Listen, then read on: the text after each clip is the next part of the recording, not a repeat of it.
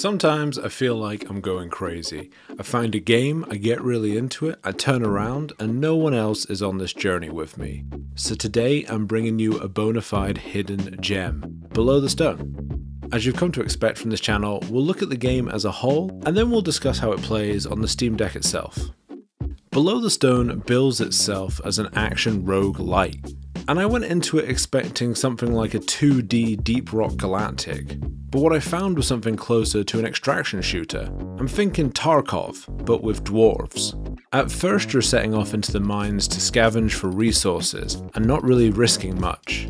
But after a few runs of gathering ore and looting chests, returning to base and doing some crafting, now you're putting more on the line and hoping for a potential payday deep within the mines.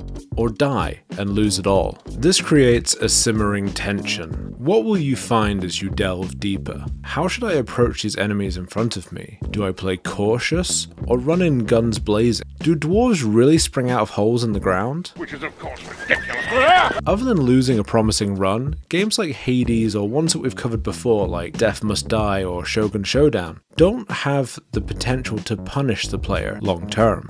But play too foolishly, too often in Below the Stone, and you can soon find yourself back to square one. This opens up options for the player. Want a more chill experience? Hop on with some basic gear and have a mining expedition. Want a challenge or to find rare loot? Forget mining and gear up for combat. What you want a run to be is up to you, and I think that's pretty neat. Your experience is in your hands. I would find myself some days popping on and filling my vault with ore and goodies. Other days I would take my best gear and delve as deep as I could. But whichever experience you pick, you'd better be ready for a fight when it comes to extract. That's the only way to secure your loot. If you die, you leave it all behind, just like in real life. The sense of exploration the game captures is palpable. I was always excited to see what would be around the corner and what challenges would lie ahead. When it comes to critiques, I only really have two, both of which may be addressed by the time that you come to play Below the Stone, as I'm reviewing it right now in early access. Ironically, seeing as we're talking about dwarves, both center around depth.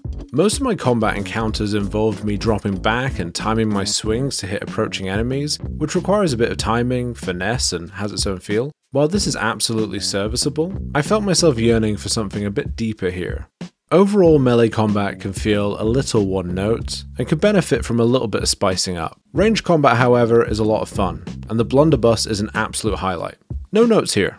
And then there's the depth of the world. I really enjoyed the concept of defeating a level boss and delving deeper to a new floor. First you're risking gear on the boss, and then there's the further risk of dropping into the unknown. It adds to that simmering tension I mentioned earlier.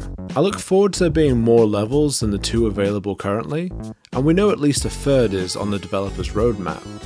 I want to delve deep, and too greedily. The dwarves delved too greedily and too deep. Let's talk about the Steam Deck and how it handles here. My main issues on the deck centered around text in the game, which is quite a common one for a lot of Steam Deck games coming across from PC. On PC, when you highlight items, it gives you stats on those items and sometimes tells you what they do. Sometimes when I was playing, that box wouldn't show. There are also times when I found the text a little bit tricky to read. Never unreadable, but sometimes I'd have to smush my face up against the deck, and that was making family dinners a little bit more awkward. Beyond that, it plays perfectly on the deck. Controller controls work well and are responsive, and I had no technical issues, and generally had a great time. Battery-wise, this isn't an overly demanding game and falls within the 3 to 4 hour range. It suits the deck well, as you'd expect from a top-down, roguish mining exploration game. Below the Stone is a lot of fun and seems to be criminally overlooked. The size of the world being one of my only critiques, I think says a lot about how I feel about the game. I want more. More risks, more challenges, more loot, more fun. I look forward to those new updates. We'll watch closely to see how development goes, and see how the game comes out the oven when it leaves early access. As it is today, Below the Stone is absolutely worth checking out. But anyway, that's all I have for you today. Thank you so much for making it this far in the video. Give us a like and a subscribe for more videos like this one, and I'll see you next time.